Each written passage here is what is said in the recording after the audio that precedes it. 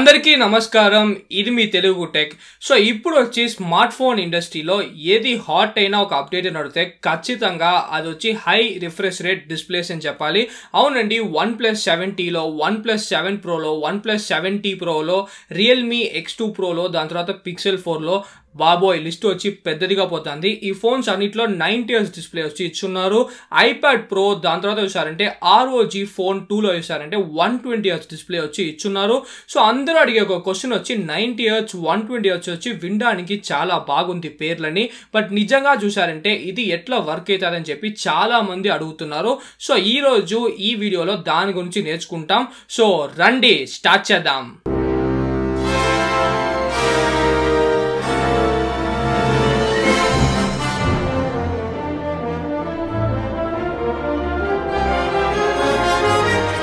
Okay guys first of all refresh rate అంటే ఏంటి చాలా సింపుల్ అండి రిఫ్రెష్ రేట్ అంటే ఏమీ లేదు ఒక సెకండ్కి మీ స్మార్ట్ ఫోన్ వచ్చి ఎన్నిసార్లు రిఫ్రెష్ రేట్ చేస్తుందో అదే విషయాలంటే మనకి రిఫ్రెష్ రేట్ అని చెప్పాలి నార్మల్ అయినా ఒక స్మార్ట్ ఫోన్ మీరు పెట్టుకున్నారంటే మనకి ఒకసారికి 60 టైమ్స్ వచ్చి రిఫ్రెష్ చేస్తుంది దానివల్లే దానికి వచ్చి 60Hz రిఫ్రెష్ రేట్ ఉంది అని చెప్తారు ఇప్పుడు OnePlus 7T చూసారంటే మనకి 90Hz రిఫ్రెష్ రేట్ ఉంది అని చెప్తున్నారు సో 90Hz అంటే చాలా సింపుల్ ఈ OnePlus 7T డిస్ప్లే వచ్చి ఒక సెకండ్కి మనకి 90 టైమ్స్ వచ్చి రిఫ్రెష్ అవుతుంది ROG ఫోన్ 2 చూసారంటే 120Hz డిస్ప్లే అని చెప్తున్నారు సో 120Hz డిస్ప్లే అంటే మనకి ఏం లేదు ఒక సెకండ్కి మనకు వచ్చి 120 టైమ్స్ వచ్చి స్క్రీన్ వచ్చి రిఫ్రెష్ అవుతుంది అదే 120Hz అని చెప్పాలి సో ఈ HZ అంటే ఏమని అడిగారంటే చాలా సింపుల్ అదే మనకి హెర్ట్జ్ అని చెప్పాలి సో 1 హెర్ట్ అంటే మనకి ఒకసారి రిఫ్రెష్ అయింది అని అర్థం 60Hz అంటే మనకి 60 టైమ్స్ రిఫ్రెష్ అయింది అని చెప్పాలి ఒక నార్మల్ స్మార్ట్ ఫోన్ చూసారంటే మనకి 60Hz డిస్ప్లే ఉంటుంది ఇప్పుడు చూసారంటే 90Hz అంటే 90 టైమ్స్ రిఫ్రెష్ అవుతుంది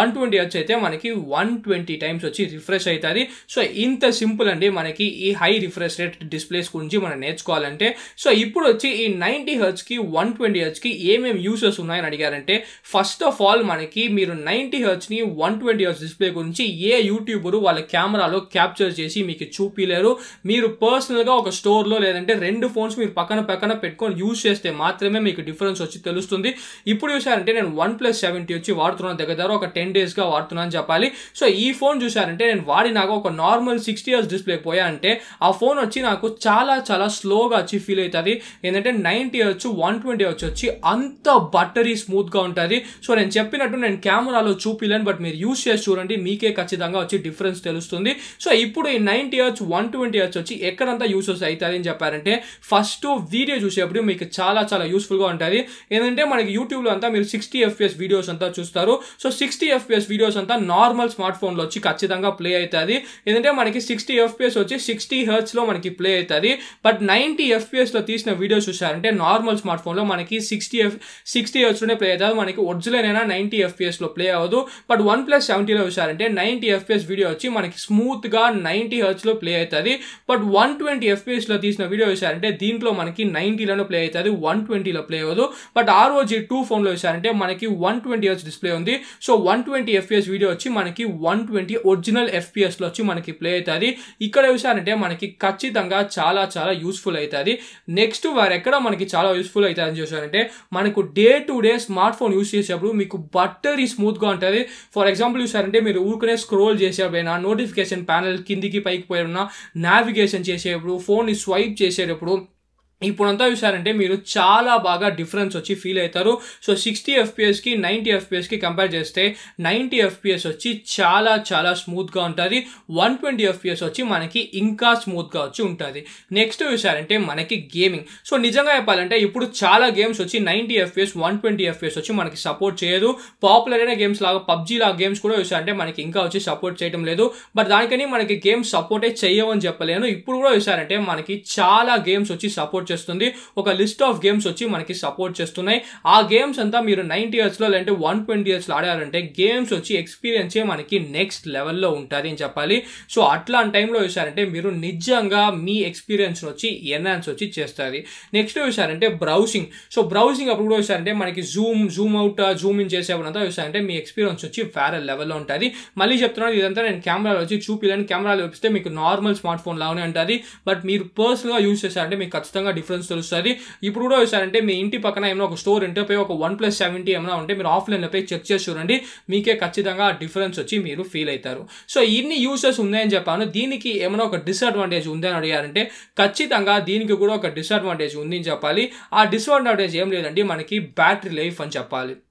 అవునండి, ఒక ఫోన్ వచ్చి మనకి 60 టైమ్స్ రిఫ్రెష్ అయితే ఒక 1% బ్యాటరీ మనకు వచ్చి అవసరం అవుతుంది. బట్ అదే సమయంలో ఒక ఫోన్ వచ్చి మనకి 90 టైమ్స్ రిఫ్రెష్ అయిందంటే మీకు ఒక ఫోన్ 30 టైమ్స్ వచ్చి ఎక్స్ట్రాగా పనిచేయాలి. సో ఆ 30 టైమ్స్ ఎక్స్ట్రాగా పనిచేయాలంటే దానికి కొంచెం ఎక్స్ట్రా బ్యాటరీ కావాలి. అదే ఒక ఫోన్ వచ్చి 120 టైమ్స్ మనకి రిఫ్రెష్ అవ్వాలంటే ఆ ఫోన్ వచ్చి మనకి 2 టైమ్స్ వచ్చి ఎక్స్ట్రాగా పనిచేయాలి. సో ఇంకా కొంచెం బ్యాటరీ లైఫ్ వచ్చి మీకు ఎక్స్ట్రా వచ్చి లాగుతుంది. సో మీకు బ్యాటరీ లైఫ్ వచ్చి ఖచ్చితంగా కొంచెం దెబ్బ తగులుతుందని చెప్పాలి. దీనికి స్మార్ట్ ఫోన్ కంపెనీస్ ఏం చేయాలి అడిగారంటే ఫస్ట్ చూసారంటే ఒక పెద్ద బ్యాటరీ వచ్చి మనకి ఇంక్లూడ్ చేయాలి. ఫర్ ఎగ్జాంపుల్ చూసారంటే ROG 2లో వచ్చి ఒక పెద్ద బ్యాటరీ వచ్చి మనకి ఇచ్చున్నారు. అట్లా పెద్ద బ్యాటరీ ఇవ్వకుండా లేదంటే మనకి 1+70 లాగా వచ్చి మంచి ఆప్టిమైజేషన్ వచ్చి మనకి చేయాలి. ఇది కాకుండా మీ స్మార్ట్ ఫోన్ కంపెనీస్ ఇంకొక ఫీచర్ కూడా మనకు అడాప్ట్ చేయొచ్చు. ఏమేమి చూసారంటే వేరియబుల్ రిఫ్రెష్ రేట్ అని చెప్పాలి. సో వేరియబుల్ రిఫ్రెష్ రేట్ అంటే చాలా సింపుల్ అండి. సో వేరియబుల్ రిఫ్రెష్ రేట్ అంటే ఏం లేదు. ఫర్ ఎగ్జాంపుల్ చూసారంటే మీకు స్క్రోల్ చేసేటప్పుడు వీడియో చూసేటప్పుడు అంతా మీకు ఖచ్చితంగా ఆ 90 Hz 120 Hz వచ్చి మీకు యూస్ఫుల్గా ఉంటుంది.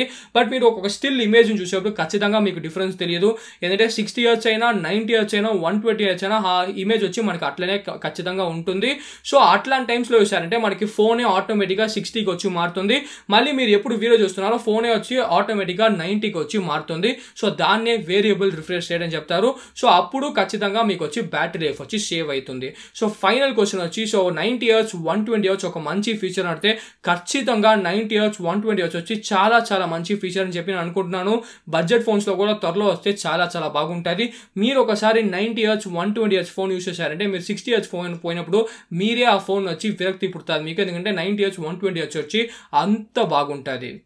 సో వీడియోకి ఇంత వీడియో నచ్చితే లైక్ చేయండి, నచ్చకపోతే లైక్ చేయండి, క్వశ్చన్ కింద కమెంట్ చేయండి. బట్ మర్చిపోకుండా మన తెలుగు టెక్ ఛానల్కి సబ్స్క్రైబ్ చేయండి. మంచిది.